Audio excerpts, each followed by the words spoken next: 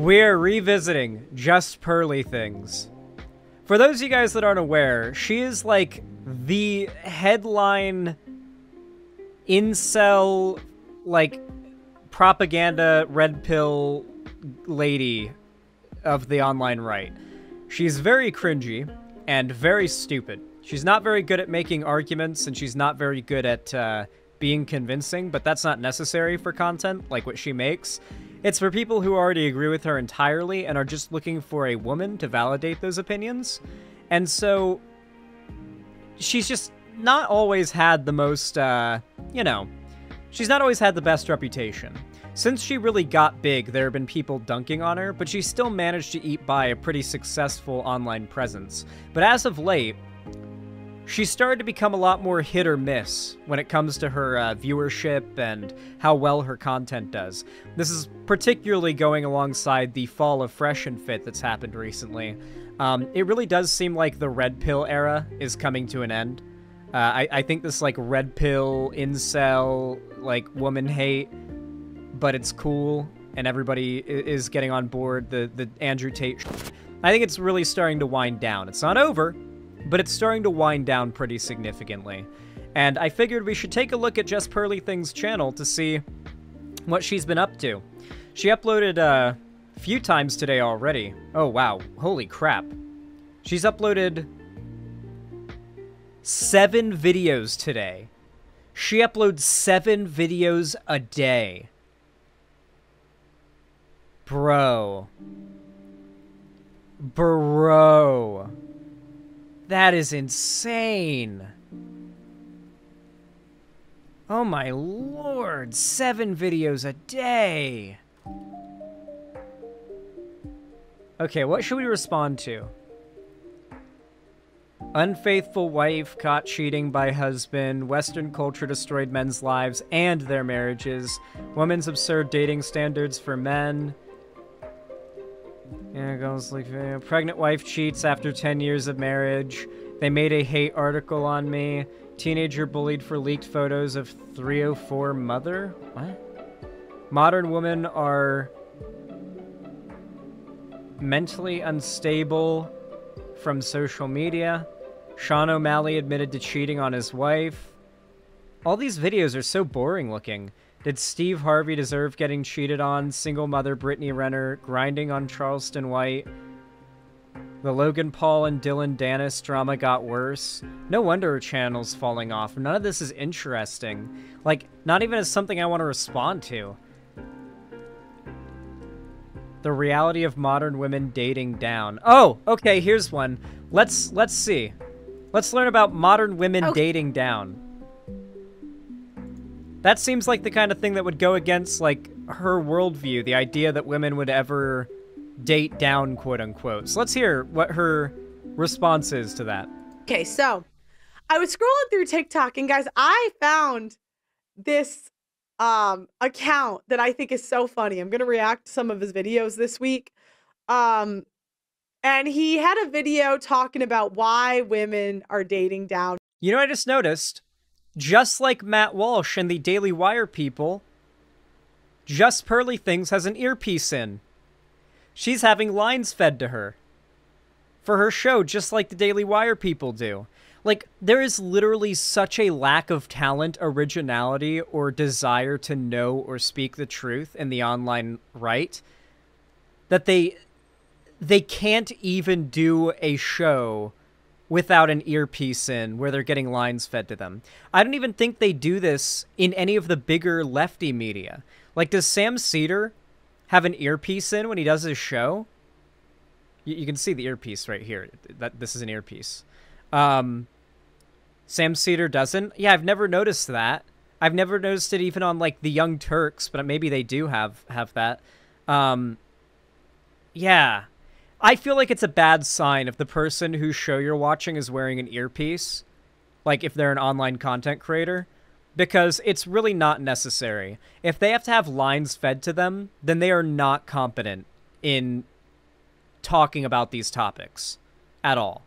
You know what preparation I do for these streams? I write out a list of topics I'm going to cover, and then knowing what topics I'm going to cover when I'm like in the shower, when I'm making myself breakfast or cleaning my apartment, I think up different arguments and points that I want to make, and I kind of word them out and plan them hours ahead in my head, ready to say whenever like the segment happens. I do a little bit of that like mental prep. But these people literally require earpieces because they're just corporate talking heads who have to do like 1 million segments per day because it's all about making money. There's no desire to spread the truth or actually achieve any positive change in the world they're going for. It's all just a grift. Is this Pearl? Yes, this is Pearl. Nowadays. And really talking about women's reasonable standards. So pull the clip. Seeing a trend of women dating down, which means, you know, a man who... So it looks like women are getting victimized again. Women are having to date down because there are no good men left. Let's talk about why. So usually, men make more than women, which is not fair. Let's not talk about why. We'll just assume it's oppression. So to combat this oppression... Ah, yes. The left, notoriously unwilling to talk about why things like oppression or wage inequality are an issue. Very unwilling to talk about these things. We need the government to make laws so that women can make an equal amount of money, which is... I like how this guy's video, his like political video, it's a guy recording vertical on his phone little doodles and scrabbles he made in a notebook. And it's like, guys, trust me, bro. I'm about to explain to you the reality of things. Guys, you know what? Let me show you an example of the trend of, like, this grifty misinformation spreading outside of the politics sphere. We spend a lot of time debunking misinformation that's become so big and popular in the realm of politics. But this exists outside of the political realm in other spaces, and there are big content creators who much less controversially debunk the spread of this type of misinformation, and because they're not political content creators, they get far less hate. A good example of this is this geology YouTuber I watch. He does shorts primarily. Yeah, Mini Minuteman. This guy. Let me show you an example of, like, how big this misinfo shit is, even outside the politics sphere. Science? Real? Bro, what? Never do that again. Actually, no, you know what? He's totally right. This is the most masculine way to eat a banana. Huge footprint found on the side of a hill in Africa. If I hear one more person talk about this footprint, I'm actually gonna do it. I swear to God that every single day somebody tags me in a different video of a guy in a backwards baseball cap talking about this fucking footprint. What's up, guys? Truth Seeker 69 here. Today we're gonna be looking at this giant footprint. I think that this right here is proof that mainstream academia has been lying to us. Alright everybody, say it with me now. If your only evidence for something is that it looks like something else, you are probably wrong. This is granite that is 200 million years old. The last time it was pliable, it was fucking magma. Why would there be a footprint in it? Yeah, well of course you'd say that, Milo, because you're being paid by the Smithsonian to hide the truth. Yeah, you know what? No, fuck it. I'm being paid by the Smithsonian. The Anunnaki are real, giants exist, and mountains are giant tree stumps. Let's go fuck myself. So yeah, there are YouTubers out there that have been having to deal with, like, the massive rise in, like, online misinfo being as, like, monetarily profitable as it is and as popular as it's been getting in places like TikTok, which you can tell this is, like, a TikTok formatted video, the one we're watching from Pearl. Like, this isn't just a political misinformation issue. Misinfo across the board is flourishing online, and it's being monetized heavily.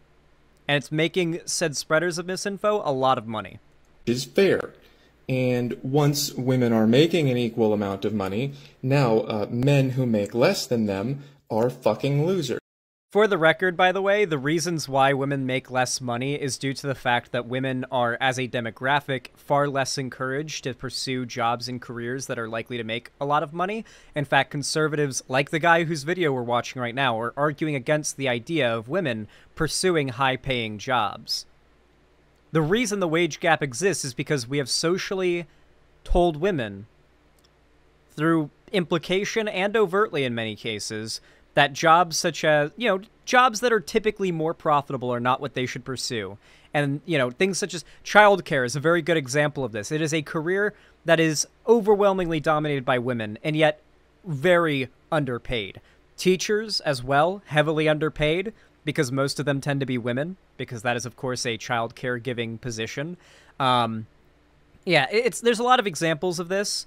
And I'm not even talking about the tendency for within a company for the salary of a woman to be lower than that of a man on average. I'm talking about simply the demographic gap in wealth income and wealth inequality.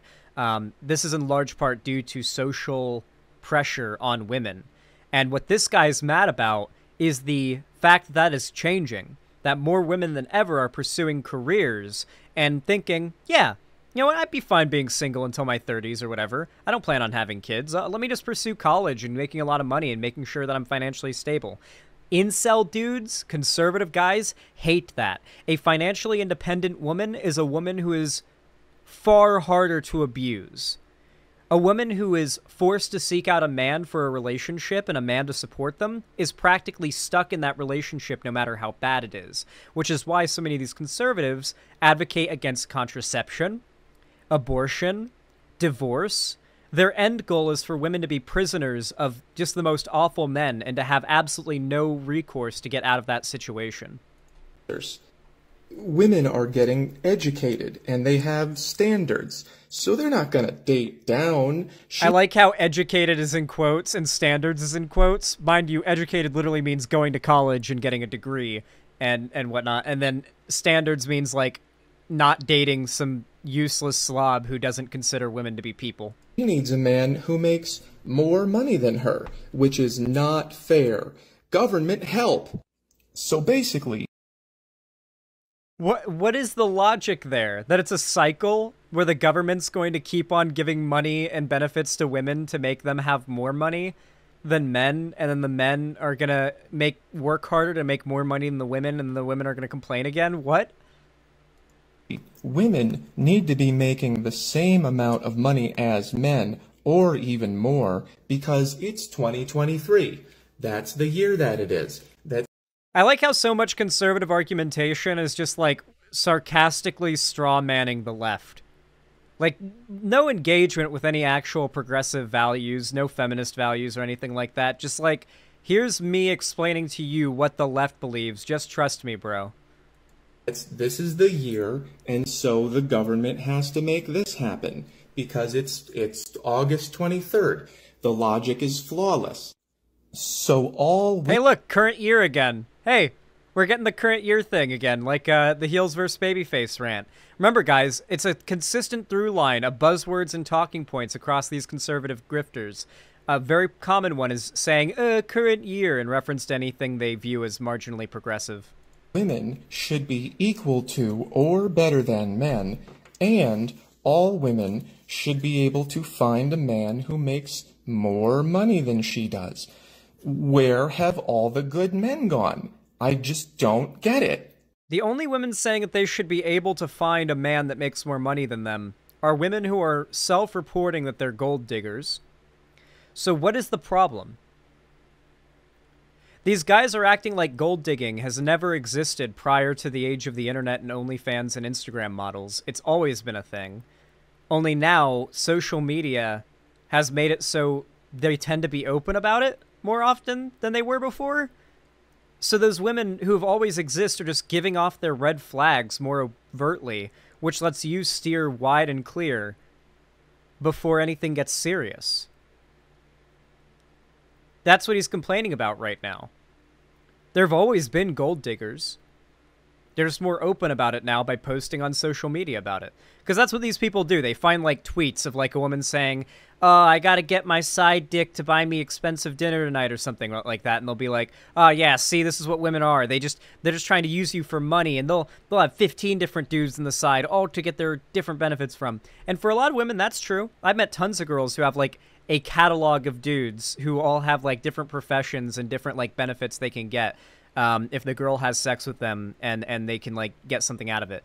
Tons of girls I've met that are like that. Not the majority. There's nothing wrong with it. I mean, as long as, like, there's not any, like, dishonesty going on, no lying or, like, theft or thievery. But these guys would say that, like, that is somehow thievery. I just don't understand it. I got educated, and that's something that men care about a whole lot. So now Also, the women who've gotten educated and are making a lot of money are not the women who are doing gold digging. They're not the women who are, like, out there, like, using men, quote-unquote, for their money. Or looking for a wealthy guy. If anything, they're the ones who, like, because of how hard it is to make a lot of money, they're probably older, and they're probably cougars. Like, I would imagine, like, most well-accomplished women who like, have a lot of money are probably into their 50s and 60s, and they would just, like, order a bunch of, like, 21-year-old, like, male strippers in, like, firefighter and cop outfits to dance for them in their office as they snort cocaine. Like, I think that's what, like, most, like, very successful, accomplished women are doing. Because they can. Now, me and all the other educated women are looking for men, and they're all busy. What's going on here? I want a man who makes 6 figures, because that's more than me, and that's not fair. So Okay, women who make a lot of money are not looking for guys who make more money than them. That's generally not the case. Most women who are looking for guys who make a lot of money aren't doing it because they're gold diggers. They're doing it because they hope that they can find a relationship where financial stability is a bonus.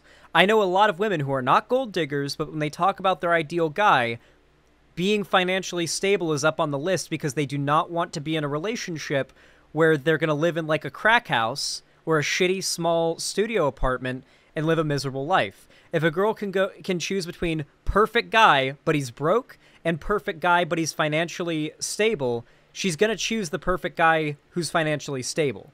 Because you'd have to be crazy to choose the person who doesn't have their life together, who you're going to be latching yourself onto and basically inheriting the problems of. Like, I know these guys have never been in, like, a serious relationship before, but, like, beyond the prospect of what, like, the 15-year-olds who watch these videos think a relationship is, when you get into a relationship with someone long-term and you live together, you feel like family. The dynamic and the feel, not in, like, a Alabama kind of way, but, like, in a, that person is part of your family now when you've dated for a long enough time and you've, like, lived together a long enough time. And so that whole dynamic changes. More like, yeah, in a Fast and the Furious kind of way, yeah. But also in the same way that, like, you would say that your wife is part of your family, right? Like, a husband and wife are family, but they're not blood family. You understand what I mean? And so, like, when an actual serious relationship takes place, and people in chat who've been in a long-term serious relationship where you've lived with a partner before can probably agree, it feels like a family member, more so than, like, dating. You know? Like that feeling you get when you're dating somebody and you're all nervous to meet them and you're going to go on a date and you're meeting up and you got to pay for dinner and make sure you put on your best show and you're wearing your best clothing and stuff. That is a very different feeling and dynamic and just thing than once you've been dating for like 2 or 3 years and you've lived together for 2 or 3 years and it's just you've learned to live with each other. Yeah, I don't know. It's hard for me to put into words, but, like, a lot of the guys who are watching content like this have never actually been in a serious relationship, and they don't realize how when you get into a committed serious relationship and you live together, how hard it is to re-separate your lives if it doesn't work out. Like, it's possible, but it's difficult. It's not a clean separation. And so, I think that so many of these guys who watch this content are susceptible to this propaganda simply just because they've never experienced what most adult guys will have in a actual long-term serious relationship, you know? And they don't know what it's actually like. And that it doesn't just end once you've gotten the girl, you know? It's a whole thing after that. Like, you've got a person who is in your life that you, like, emotionally care for, who, like, it's a whole thing. I'm not gonna stun lock on this, but I hope you guys understand what I mean when I say, like, these Zoomers watching this content have no idea what I'm talking about. I should be making 6 figures. And when I get my 6 figures, I want a man who's making 7 figures. Why can't I find any? And Reminder, no citations or anything. This is just made up. when I do find a man who makes 7 figures, that's oppressive. Government, help! I'm so sick of all this dating down. Why don't you just do... Okay, is it just going to be the same cycle, him repeating it over and over? Okay, let's skip to the end. I thought this was such a genius way to put it, because this is exactly what happens. The government comes in and adds these quotas. They discriminate against men for jobs. They overpay women for doing the same work as guys. Give an and example. Actually pay women more per hour. Give an example. You'll see this trend of smart, educated. It is literally, for the same reason you people argue, it is on paper illegal to pay women more than men. That is not legal. So, show any evidence. Educated women dying alone. And really, the women that I think... Mind you, JustPearlyThings has admitted she's not in a relationship. She's lonely and single. She's like in her late 20s, going on 30. She is literally everything that she uses as an insult towards women. The thing about JustPearlyThings is that when her opponent is a man, she has nothing.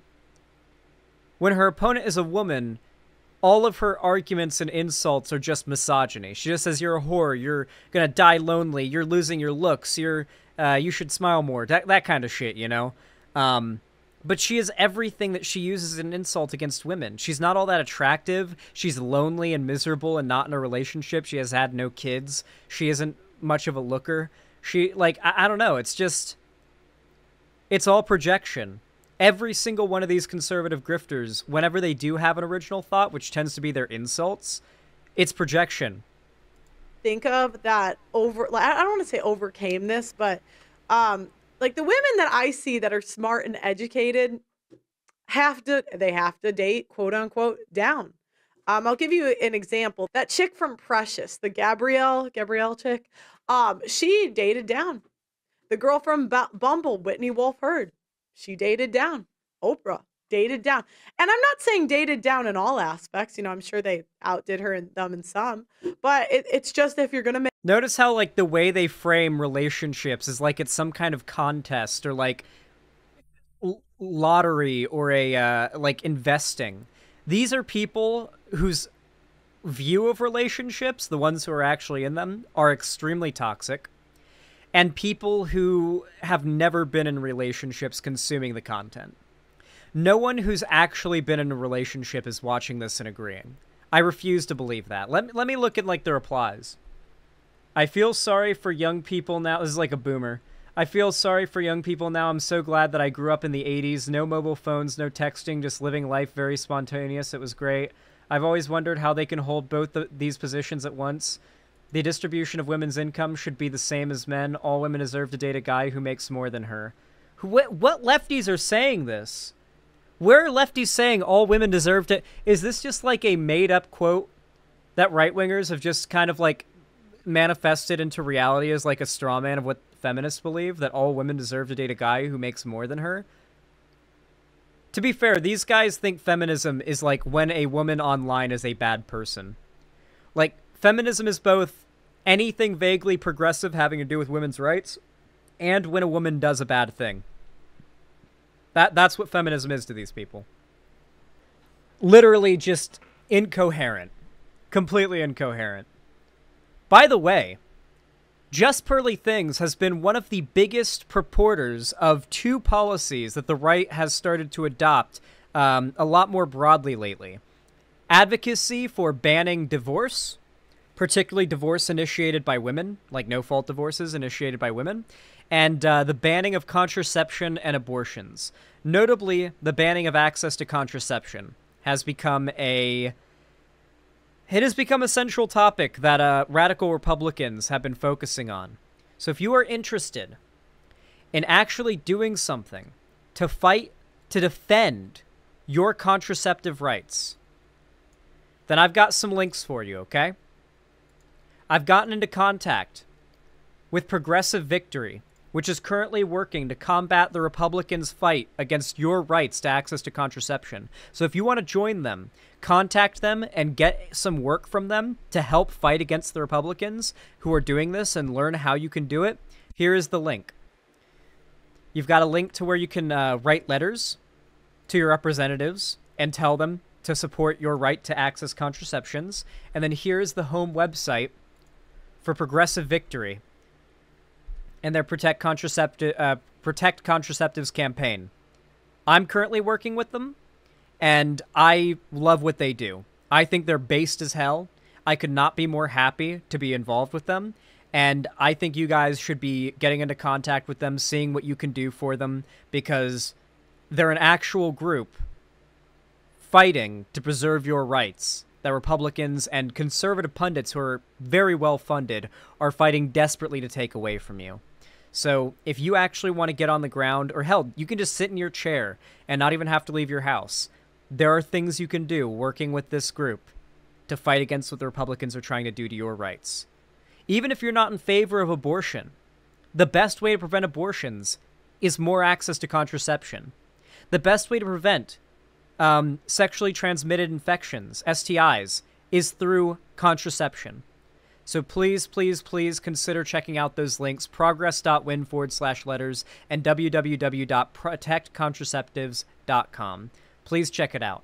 And thank you for the raid, Vosh. I really appreciate it. Vosh Raiders, consider checking out these links. If you want to protect your rights to contraception stuff, the stuff you use to keep your partner from getting pregnant and from catching STIs, if you want to retain your contraceptive rights and fight against Republicans who are trying to take them away from you, please check out those links. Progress.win/letters and protectcontraceptives.com. If any of my mods could add a command, so if you do like !PV, it like brings up those two links, that would be awesome. If Zanbot could do that, that would be really, really cool. But yeah,